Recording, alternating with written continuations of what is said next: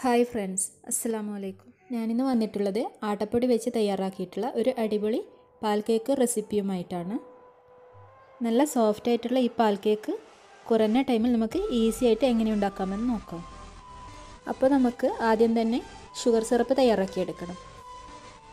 1.5 cup പഞ്ചസാരയിലേക്ക് 1 cup വെള്ളം കൂടി ചേർത്ത് കൊടുത്ത് ഇത് നന്നായി മെൽറ്റാക്കിയെടുക്കാം.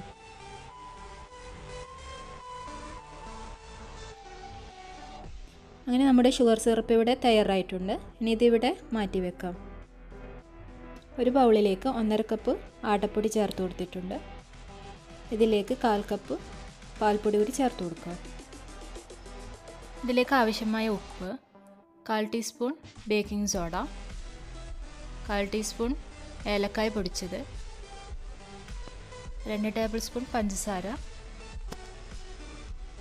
1 മുട്ട, 2 ടേബിൾ സ്പൂൺ നെയ്യ്, ഇവയെല്ലാം നന്നായി മിക്സ് ചെയ്തെടുക്കാം.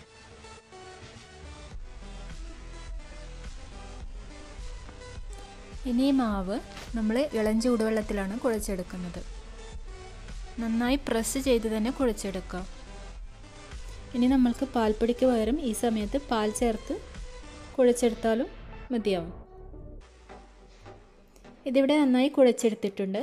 ഇനി നമുക്ക് കൗണ്ടർ ടോപ്പിലേക്ക് കുറച്ച് പൊടി വിതറി ഇതൊന്ന് പരത്തി കൊടുക്കാം.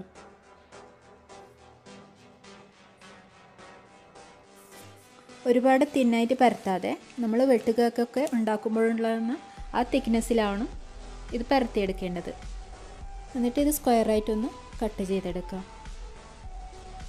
നമ്മൾ കട്ട് ചെയ്യുമ്പോൾ ഷേപ്പായിട്ടൊന്നും കിട്ടൂല. അപ്പോൾ ഇതുപോലെ കൈ കൊണ്ടൊന്ന് ശരിയാക്കി കൊടുത്താൽ മതി.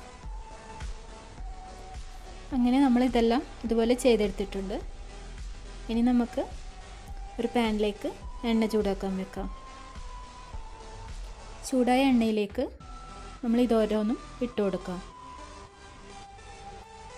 മീഡിയം ടു ലോ ഫ്ലെയിമിൽ വേണം ഇത് ഫ്രൈ ചെയ്തെടുക്കാൻ. ഇതുപോലെ മീഡിയം ടു ലോ ഫ്ലെയിമിലിട്ട് നമുക്ക് എല്ലാ പാൽ കേക്കും ഫ്രൈ ചെയ്തെടുക്കാം. ഫ്രൈ ചെയ്ത് വെച്ച എല്ലാ പാൽ കേക്കും നമുക്കിനി ഈ ഷുഗർ സിറപ്പിലേക്ക് ഇട്ട് കൊടുക്കാം.